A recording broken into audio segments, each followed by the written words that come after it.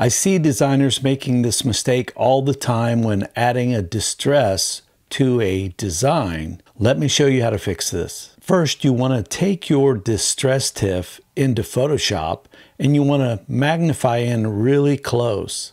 Now, if you see these semi-transparent pixels, that will add problems to the printing process. So to fix that, we're just going up to Image Mode Bitmap, and then we can do a threshold when converting it. Okay, perfect. Now if we select all and copy this, flip back to Illustrator and paste, don't just color this white because you'll leave all this extra in the perimeter. Instead, select the art as a group and the distress TIFF, bring out the transparency menu and click on Make Mask and then uncheck Clip. Now that's perfect for print production. The difference is if we slide a t-shirt color underneath here, we can clearly see through the design, whereas the other method leaves all of this garbage outside of our design.